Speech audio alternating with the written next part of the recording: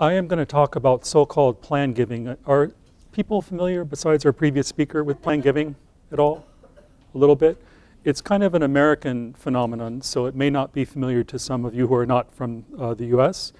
But basically, it's a very important weapon, or weapon's too strong, tool is a nicer word, to raise money. And I'm going to be talking about two rather large, mature, robust programs that are producing tens of millions of dollars a year for the charities I've worked for. But I hope you'll just listen, take some lessons home, even if you're at a one-person shop, a one-site museum. It may be useful for you to think about these things, and there may be some connections you can make, even at the smallest organization. And I hope those of you who are associated with the university, I know Gamble House, for instance, is associated with USC, that you're already hooked in with your university's development department and are landing these kinds of gifts. So without further ado, what is a planned gift? Generally, a planned gift is one that is considered in the overall context of a donor's estate in tax planning. Generally also, the payment to the charity or the gift to the charity is deferred, and very often it comes only upon the donor's death. So we're not talking about outright gifts or even traditional campaign gifts. We're talking about deferred gifts. Typical forms there at the bottom include a bequest under a will or a living trust, beneficiary designations of an account. Insurance is a pretty common one that we see. Life income gifts. Those are very important, and we'll talk about them at some length in a minute, but those include a charitable gift annuity. And I realize, does anyone know what a charitable gift annuity is? Kind of. This is a simple contractual arrangement between a donor and the charity. The charity agrees to pay the donor an annuity, thus the name charitable gift annuity, for the donor's life or someone else's life. And then the charity receives whatever's left at the time the annuitant dies. So it's a very simple contractual arrangement. Pooled income fund is something a little bit different, but not dissimilar. A charitable remainder trust is a similar idea, just takes the form of a trust agreement, not a contract. So fairly complex sometimes, but those can be very important tools in the, for a planned giving program. At the bottom there are other irrevocable trust arrangements and some very tax-motivated arrangements that also fall under the rubric of planned giving.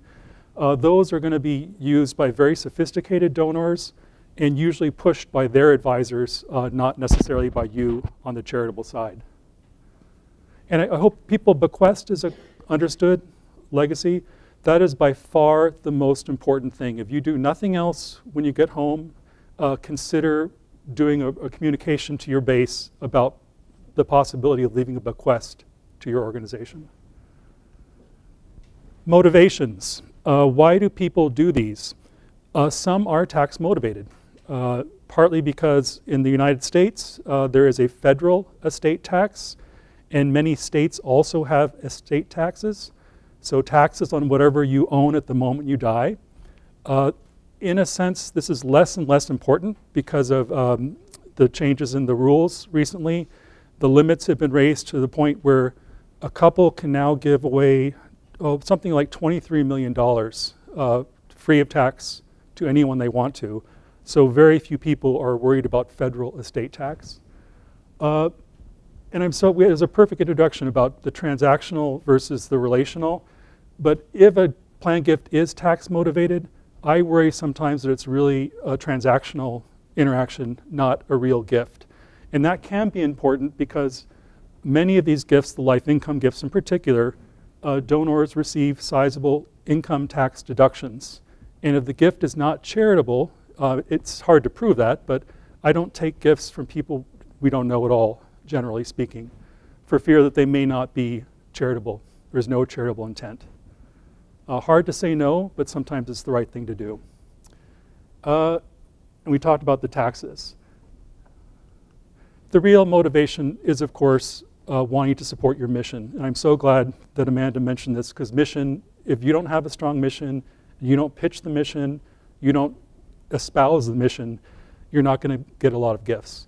So really, people are wanting to support your organization. And in this case, they're supporting it with their legacy, effectively. Not just an annual gift, not even a major gift. It's a portion of their lifetime savings that they're giving to your organization. And in the US, this is not necessarily expected, but there is a very long tradition of this kind of giving in general, because we don't have a strong federal arts program, to say the least, as you all know very well who are US-based. And I always tell the Europeans that here the charitable sector generates more than 5% of the US gross domestic product, and employs something like 10% of the workforce. So the nonprofit sector in the US is huge, and this is part of how it's supported. And the bottom point there is even public charities like the New York Public Library where I worked that receive lots of government money still rely on private funds to make the doors stay open and to pay people like me to raise more money. So it's really, really important, this kind of private fundraising, I would say especially in the US, but probably in all of your situations. A quick snapshot of the libraries program. Really the origin of the library in the late 19th century was due to 3 planned gifts. The Astor and Lenox libraries and some funds, and Samuel Tilden's bequest. He specifically gave his money for a public reading room. They combined the 2 private libraries and really created a huge institution out of those 3 gifts. Tilden's a good example of a planned gift person. He was a single gentleman without children, and single and childless is where you want to be in this area. And I always say old is good, but dead is better. But really you're going to want to focus, we'll talk about this in a minute, but single females tend to be the dominant group you're going to look at for planned gifts. They are more charitable than the men. Very often they will have, if they were married and didn't have kids, they'll be the one to survive, the last to die. So that's where the money is. And Tilden's a good early example of that for us. Many other bequests were received by the library in the first 90 years of its existence, but the dedicated planned giving program only started in the 1980s. And since that time, it has been consistently staffed with 2 or 3 to 4 professionals with defined responsibilities. This is a luxury that probably almost no one in the room will have, but it's critical to having a robust program is having dedicated staffing, even if it's part-time of someone's job, to look at this area. We launched life income programs in the early 90s, and there's a handout in that little wad of stuff I gave you showing the book of the library's expectancies as of last summer. This is a great tool, both to prove to my boss, former boss, and the board that the program was valuable to them. What it doesn't show is that more than half of the gifts the library received on average came in from people we did not know about beforehand, who had not told us we were in their estate plan. So I conservatively estimate here at the top it's double the amount that I calculated on this sheet. You can look at this at your leisure, but I think it's a useful tool if you start to develop a program to show the scope and the return on investment. The MET program is not dissimilar. Lots of big planned gifts, especially of art, surprise, surprise, at an art museum, but also of money. And if you go to the Metropolitan when you're here this week and look at the labels carefully, you will see the name Rogers and Fletcher after a lot of the purchased gifts. Those were 2 early 20th century bequests, of multi-million-dollar bequests that have really done wonders for the museum. So very, very important that there was money early on. Again, many other bequests for about 100 years, but the planned giving program at the museum started only in the late 1970s, and it has been consistently staffed since that time. Smaller numbers, and it's a slightly different program, but consistently staffed. Life income gifts again in the early 1990s, and I don't have a similar analysis as of the expectancies, but there are literally hundreds of millions of dollars out there waiting to come to the Met, and lots of equally valuable art. So big pools, and it's really important. Bequests are king. As I said, life income gifts are great. Certain donors love them. I look at them as loss leaders, getting people in the door and starting to cultivate them and steward them. But what you really want to focus on are bequests. And when I say bequests, I really do mean to include beneficiary designations and payable on death accounts, because those can be quite valuable as well. As I said, or hinted at, the trusts and life income gifts bring several forms of liability, at least some of which you will bear the brunt of. If you are issuing annuities and your donor lives to be 104, guess what? You're not going to get anything out of that annuity. That's part of the cost of doing business, but the longevity risk is assumed by both parties, but very often the charity will be on the wrong end. Also, the financial investment risk is going to be on you if you are guaranteeing payments to a donor. And if any of those things go wrong, it really can end up being reputational damage, which is the most serious of all. We've had at both institutions, alas, lead trusts that kind of exploded. And we won't talk about lead trusts too much because they're very complex and very rare. But that's where the charity receives the money up front in the form of payments, and then the funds revert back to the donor's family usually. Sometimes they don't work out very well. The donor is not happy. The charities aren't happy. The advisors are fired or worse. But in the end, it's soured a relationship between a donor and the charity for no particular reason. I think it was an inept lawyer, frankly. And I'm a lawyer, so I can say that. Prospecting. I'm so glad I followed Amanda because she covered a lot of this as well. From my viewpoint, if your organization has a well-managed database of at least several thousand names, let's just say 1,000, because I know that's several thousand may sound like a lot, you may have a reasonable plan giving pool, especially if your supporters are skewed older demographically. I'd say like the age of this room is pretty good pool of people. Not to make any names or imply anything, but again, old is good, dead is better. Mix of direct mail, and e-communications or a combination can be effective. And these appeals are quite different from annual fund or membership appeals and major gifts appeals. These are kind of an ongoing drip. You want to just keep messaging to people that you can do this for the library, you can do this for the museum, you can do this for the house. And it could just be a simple drop in your newsletter. In fact, on the back of this number sheet, I think I gave you an example from the library. This was in the print newsletter that went out to like 60,000 people. And it's again, people give to people. I don't like that expression, but it's a face so that someone can identify with this. It is a single childless female, which isn't clear, but that's generally the idea. And this is a lady who uses the library so much she's giving it her entire estate. But a very simple thing, we have dedicated real estate in all donor communications, both places I've worked, and it's just the way to go. And if you're just starting out, I think a testimonial letter, a standalone testimonial can be very effective, or a testimonial in the form of a column in a newsletter. That can be very good.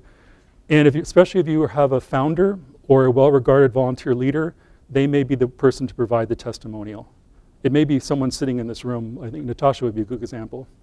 But that's a way to start this way of exploring this area.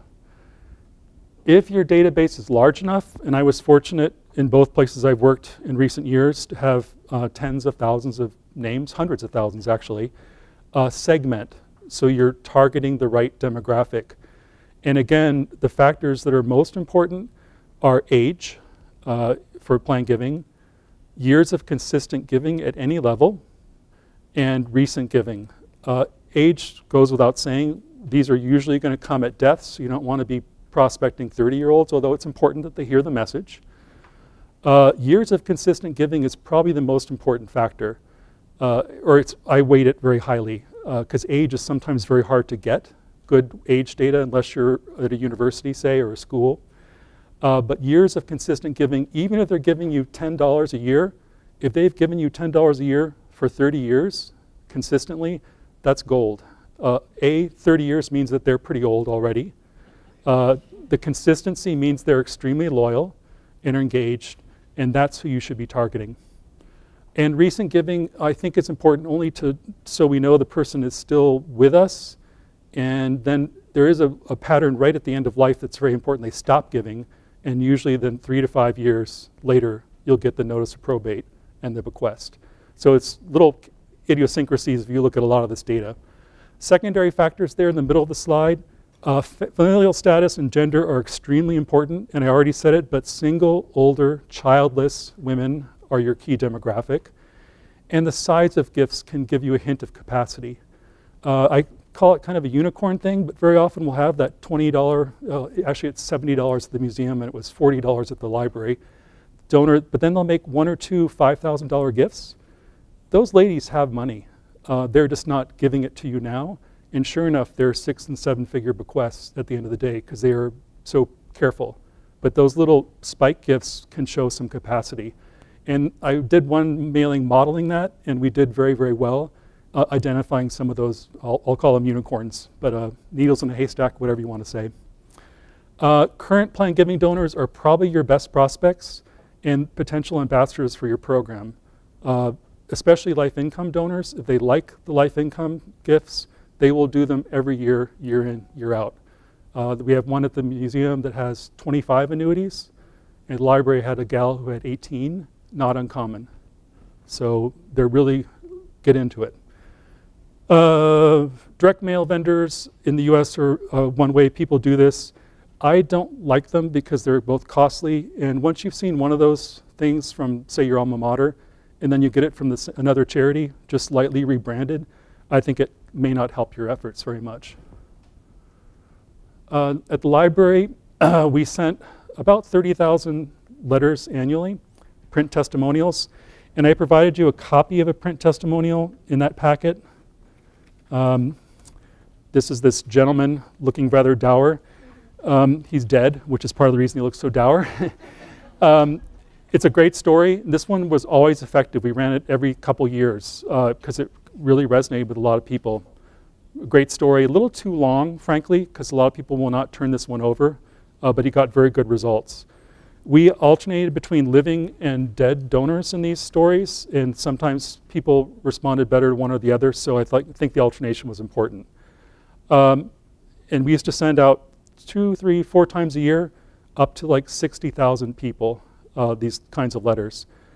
More recently, we number was lowered, that's what I'm reading, and we really segmented much more carefully. And for that purpose, I used an algorithm, and I handed that out to you as well. Don't take the time to read this now, but these are the numbers, the sheet with the numbers on it, as a way of trying to dig in and find the right people. And this is a very crude one, but it was very, very effective at getting the numbers down.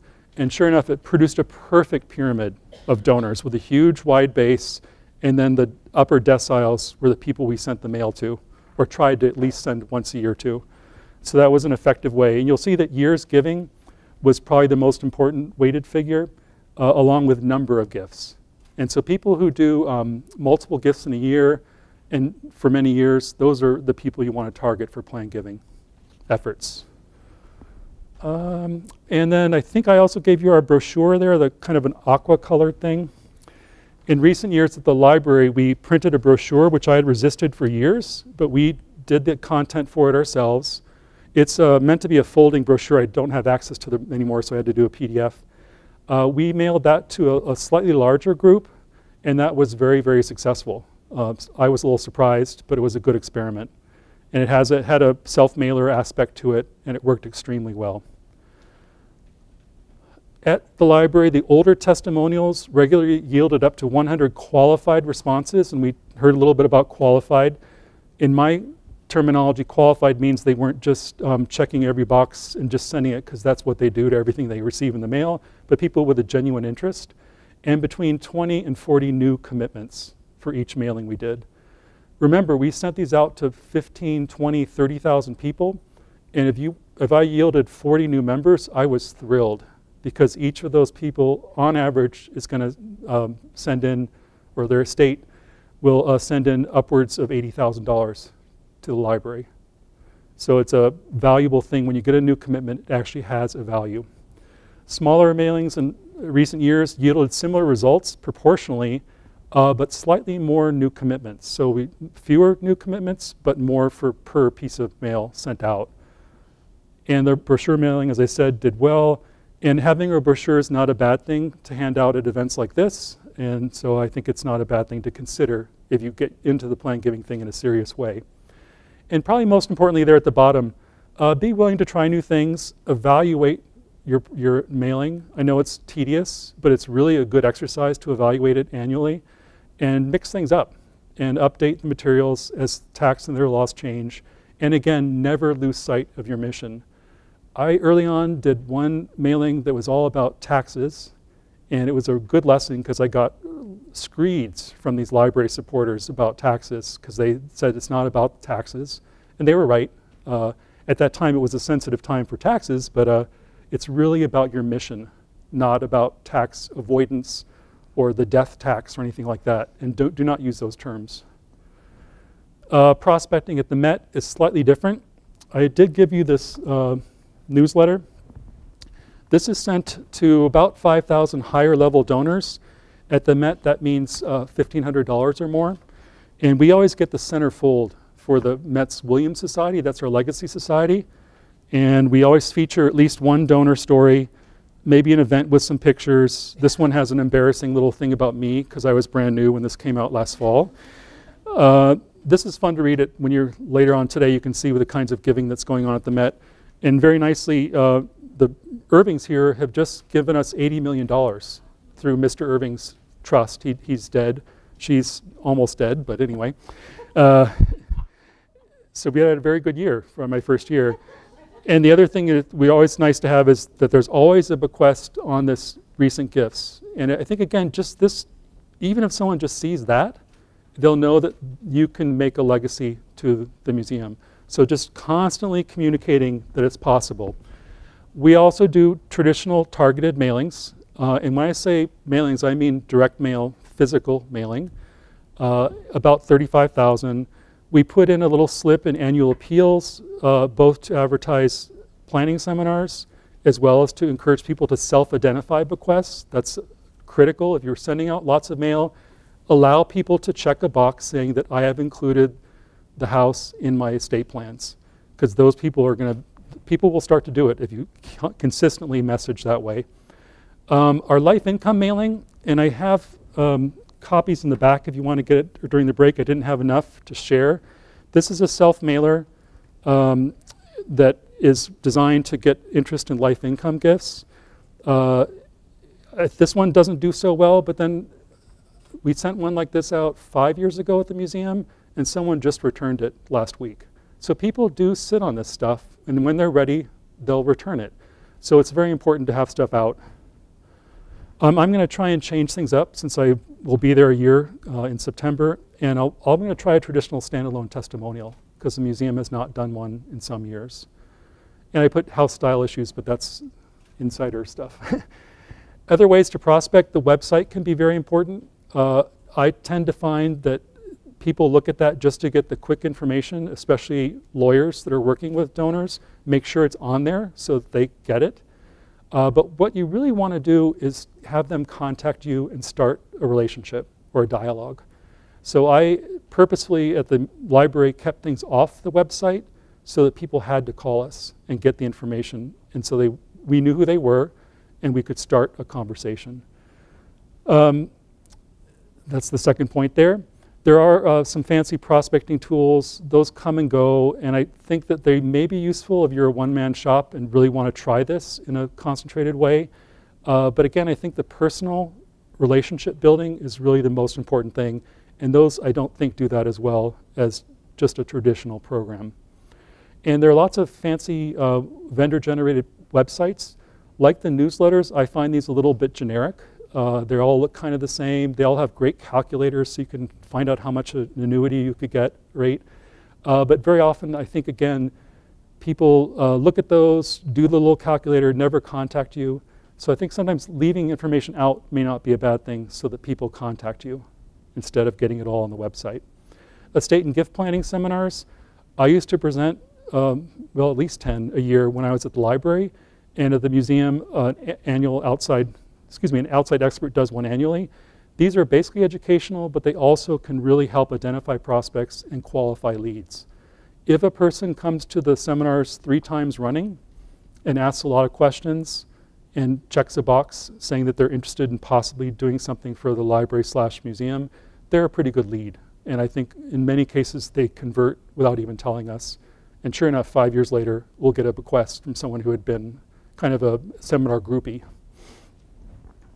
I wouldn't do those if you're a small shop and don't really have a history of doing that kind of thing. But if you're part of a big organization, make sure that your donors are invited to those kinds of things if the larger organization's doing them. Stewardship. I spend way too much time on this because I love it.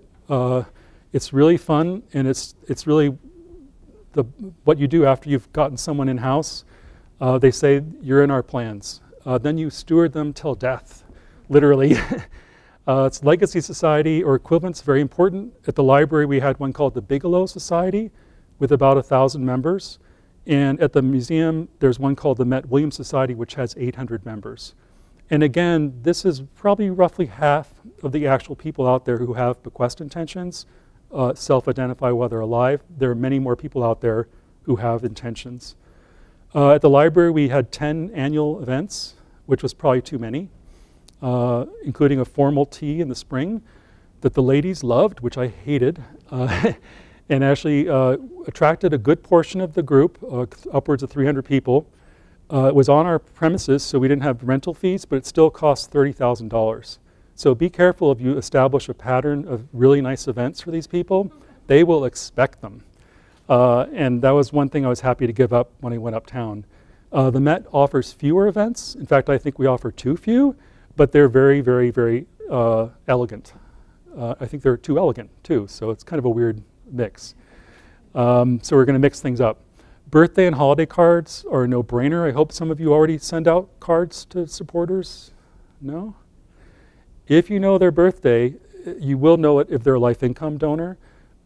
Send them a birthday card. It's a no-brainer. They will renew a gift. Some people know that to do on their actuarial birthday is when they get the next higher annuity rate. And I sign a biannual letter listing all of our upcoming events and personalizing each one.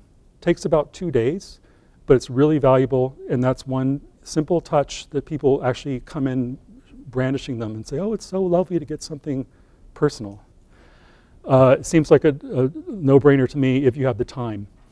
And members are always listed in the annual report unless they prefer to remain anonymous. And a lot of people like that as well. If they want to be anonymous, make sure that their name does not get out there. Back end is important. Estate administration, it's great if you're named in the plan, but if you don't have a good estate administration setup, you're not going to get the funds in a timely manner. I was a trust and estates attorney before going into nonprofit, and I knew a lot about the process, and I enjoyed this part of the work, but it's very, very important. Hopefully, if you're at a big organization, you have a business office that can help you. Beware, though, that business offices don't like problematic estates. If you have a general counsel or some outside legal help, they may be very helpful in this context. If you do life income gifts, use an outside vendor if you get a big program going, because you do not want to be doing state filings, tax returns, tax filings at all.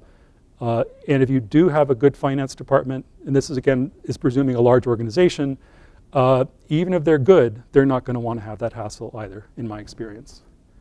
And being timely is very, very important, especially in estates, can take years to mature or for the distributions to be made. And so we had a tickler system, 3 months, 6 months, 9 months, depending on the situation. And hopefully you're a residuary beneficiary, so you're getting a share of the overall leftover estate. That can take years, but that's where the big money is, generally speaking. And in New York, we have a charities bureau that can help, and we also have a professional advisory council at the museum, and I can ask those members for help in particular situations that are tricky. How to use the money is not something we should let just happen. Since you generally cannot predict when someone's going to die or when the estate will distribute, again, it can take years after someone dies for the executor to finally write that check to you.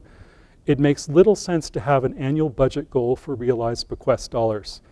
Although when I started at the library, I had to raise $5 million a year, unrestricted, to fill that part of the budget that was going to be $5 million spent already by the time I was filling up that hole. It never was a problem. And I should say that at both the library and the museum, we raise on average about $15 to $20 million on a rolling basis, excluding bigger gifts, like the Irving's gift. So the consistent flow of 15 million that they could count on, some restricted, but largely unrestricted, and then large bequests on top of those that were kind of more transformative for particular areas. The library now has a really good policy, which if you hopefully have this problem of receiving bequests, all unrestricted bequests become board designated endowment or funds functioning as endowment. The board can then recharacterize those funds at any time in the future to use them for operating purposes or a capital project. But basically they're kept as a rainy day fund for now. And at the library, after we implemented this policy, we raised so much more than $100 million in quasi-endowment that it threw off the $5 million a year that was my former goal. So it was a very elegant policy. The Met has a really strange policy, which I'm going to work on changing, but only gifts over $100,000 unrestricted become board designated endowment. Does everyone understand what I'm talking about? Board designated versus donor designated. Donor designated you cannot dip into. That is endowment. Board designated, they can change their mind about how to use the money. So a really good way of doing this if you get a good program going. Great. Other back-end considerations, donor restrictions, and we talked about this. I think there was a question about this as well. Generally happy to honor those so long as they are reasonably consistent with the mission and operations, obviously. Hopefully it's a conversation you can have with the donor while they're still alive, and so you don't get a bequest, notice of probate, a will that has something that you cannot fulfill or is totally not part of your mission. If that does happen, you can go to court, but that's going to cost a lot, it's going to take a long time, and it's not a place you want to be. And generally, at the library and the museum, unless it was a huge amount of money, we would just disclaim if it was something we couldn't do appropriately or easily. Up to, like, I'd say I disclaimed a $2 million estate because it just wasn't something we wanted to have to deal with. Recognition,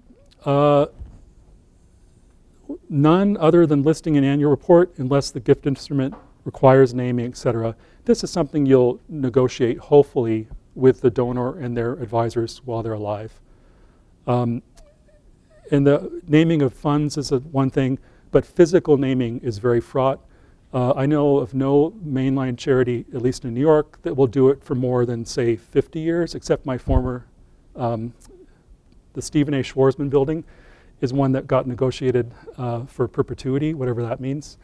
But be very cognizant that things can change and put a time limit on naming opportunities. Surviving family there at the bottom, we always handled those ad hoc, but be very sensitive, especially to surviving spouses. Obviously, I think you would be generally. But do stand up to unhappy children, especially if the loved one's intentions are clear. You better believe it that the kids who didn't get anything when the library or the museum got a couple $1 million knocked on our door. And unless there was some compelling evidence that something was fishy, we would just say, we'll look at the four corners of the document and you effectively were disinherited, and we'll just make them go away. They have the right to sue, some do, but generally if you make a firm stand up to them, they will go away. Good problem to have, I guess, to have money in and someone worrying about it. Final thoughts. Planned giving works best if your donor database is reasonably large and well managed, and if planned giving is an adequately funded part of development efforts, ideally with dedicated staff, at least part if not full time. I know that's probably wildly unrealistic for most of the people in the room, but it may be something to aspire to. Board and senior management must buy in or you will set yourself up to struggle or fail. This is a long-term investment, people. The people I'm getting on board right now, very likely their gifts won't mature till after I'm long retired. And I was just at the library long enough, 14 years, to see people come in, die, and then to receive the funds. But it's that kind of a cycle, 15 to 20 year cycle, in my experience. You can do a return on investment analysis on individual marketing efforts, but again, this is a sustained institutional investment if you want to have a successful program.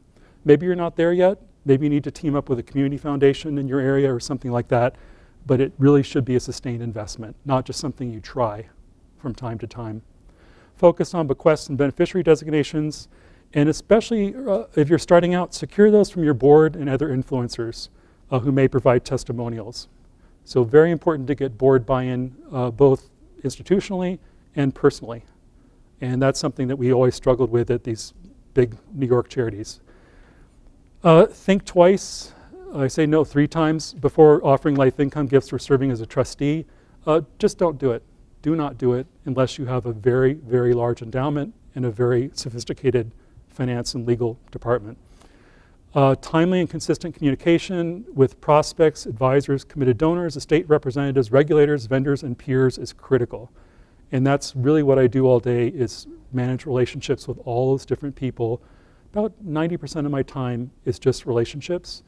5% is technical, and then 5% is managing other people, which is not always fun. So put simply, planned giving is all about creating and maintaining relationships with your core supporters and eventually with their estates. Be professional but personal, and never forget your organization's mission and your role. It is very easy to become friends with these people, especially in this context, especially with single older women who have no friends, it seems. And I became too close with 2 or 3, and I just had to kind of push it back. And that was one of the better things about changing jobs, is I shed one of them, because she's not a supporter of the museum. But be very careful which hat you're wearing, and don't make it into a personal relationship. Or if you do, expect that it will become a personal relationship. So I thank you for your attention, and wonder if you have any questions or thoughts. Yes?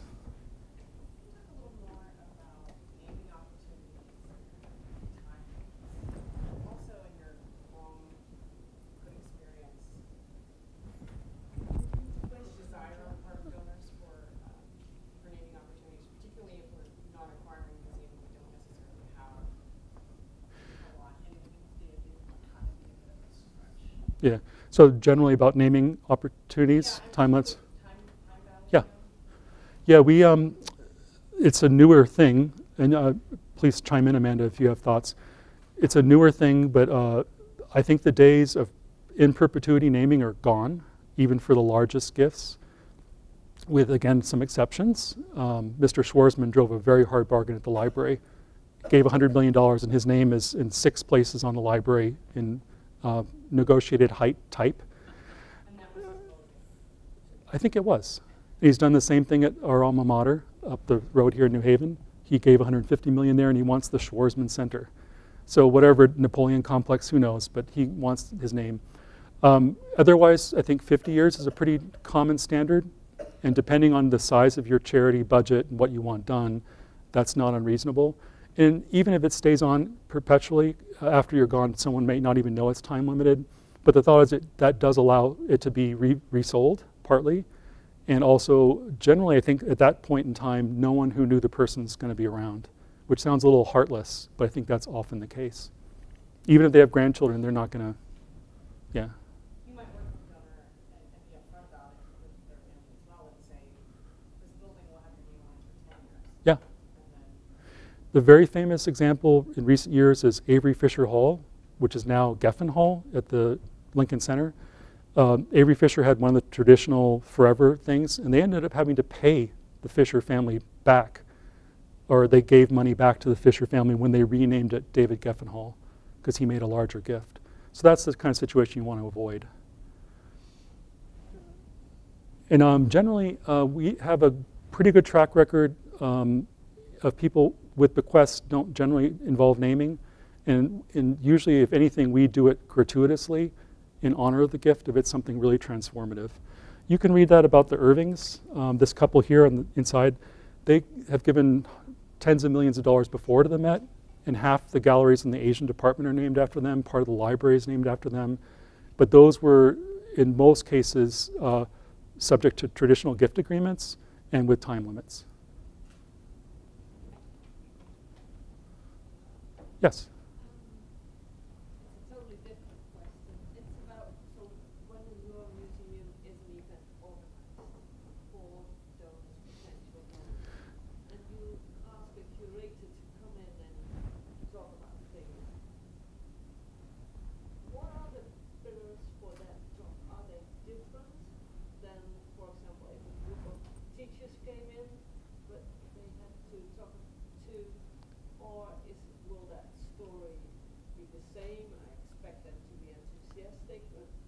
something else you want them to do, or? So someone trying to attract these kinds of gifts to the outside? Yeah. Ideally, two things. I want them, the person that's doing the presentation, to be identifiable to the audience. It may be not necessarily in terms of age, but it's a personal, like starting to create a relationship. And to the extent that they can do that, the person can, I'm thinking more of a testimonial situation, but it's identifying yourself and the person providing the testimonial. If it's just a presentation about your charity to prospects, I think it's just all about the mission. Entirely mission, mission, mission. And just making sure that it's, yeah, compelling. I'm not sure I'm answering your question correctly, but yeah, it's tricky. And I'd say in all this rubric, unless you have a membership program in place, it's going to be extremely hard to make plan giving stick without that framework. Because I spend all my time fishing in our membership pool. And I say membership, but it can be any person who's made a financial gift who's in the database is going to get run through my algorithm, which we perfected at the museum, by the way, by getting rid of age entirely. Age is so hard because we have very bad records, and if you weight it too much, some people will pop up at the detriment of others. So we just made age an add-on instead of part of the original algorithm. I didn't answer your question at all, I'm sorry. One more. Yes, because I thought, well, if I talk about the house, then you talk more about the home, also detailed things. But the mission is more important. Yeah. Story like this, I mean, that is Yeah. another focus, another shift. So is that Yeah. to answer the question? Yeah, and the other big thing is to, the point of these gifts is that they will allow the mission to continue for future generations.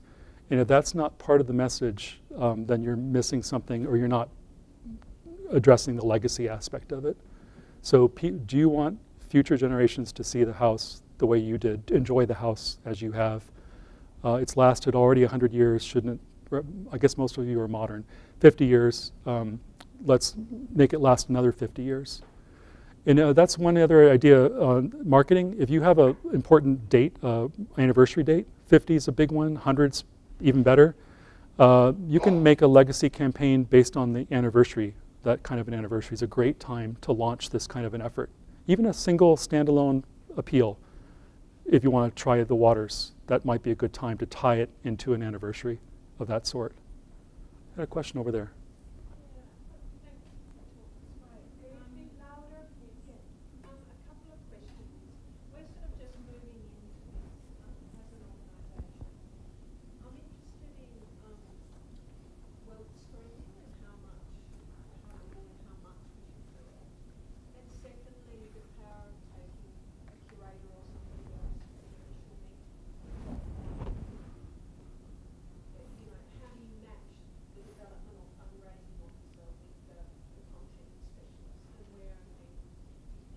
Yeah, the questions were about wealth screening, which is usually provided by a third-party vendor. What are the ones here? Wealth Engine and Yeah, Wealth Engine is the one that comes to mind. yeah, NPR World is another one. yeah. And what they'll do, these third-party vendors, for a fee, mind you, usually either per record fee or they have different ways of billing you. They'll look at your people and do ranges of estimated wealth, some demographic information sometimes, which I have found very variable in terms of quality, but it can help to determine capacity, and that can be one way of segmenting along the ways I was discussing. I had, again, with a large database, we had enough data in our database to do our own screening through that rather crude algorithm, I think is as effective as wealth screening. And again, I think the wealth management or wealth screening sometimes misses those $40 donors who end up giving you a quarter of their estate, which is worth $300,000. They're not going to rank very highly in a wealth screening necessarily, especially if their major source of their wealth is a teacher's pension, which is not uncommon in our situation. Or not a pension, but a retirement plan, excuse me. And an apartment that they've lived in for 40 years, which is now worth $1 million. They end up being incredibly affluent, but not in the traditional way that those things generally capture. The real estate they will capture. I guess I'm trying to say I don't think they're really worth it unless you have a director who's willing to shell out the money And if they're going to do it, by all means, take advantage of doing it. But I'm not sure that they're the be-all and end-all. They are good if you don't have a research department. I'm guessing not many people have a prospect research department. I was fortunate to have teams helping me on that side too. And I figured in a sense it's their job, not an outside vendor, to do that kind of screening. The other question was about when and how do you use talent? Curator, the founding director, whatever. We always have curators address groups. It's just much more efficient, and they have so many. Also the library, the librarians would address groups, and we would not have them come in on a meeting unless it was a restricted gift to a particular area. And this is a large institution, both cases, but if the gift was to Asian art, we wanted to have the head of the Asian art department at the table, because he or she, depending on your case, would be the one who knows the departmental goals and mission and would be able to talk about those, not the gift officer. My ultimate goal is to get unrestricted gifts, and I think I can espouse the mission as well as any of the program people on staff. I'm getting there at the museum. I was great at the library. It may be very different, especially if you're a small place and just starting out. You may have to have the vision person there at the table to get someone excited. But in my experience, having them come in afterwards or to talk to groups on an ongoing basis is more efficient. I had two other things. This is the self-mailer, and I had this way overdone brochure that the museum had for many years with one of my favorite Egyptian pieces on it. I have some additional copies of these in the back if you want to come and grab them at the break. Very few of these, but almost enough of these for everyone in the room. I just didn't think I had enough to tuck them in the packet. Any other questions? It's 10:30, so this is perfect. Thanks.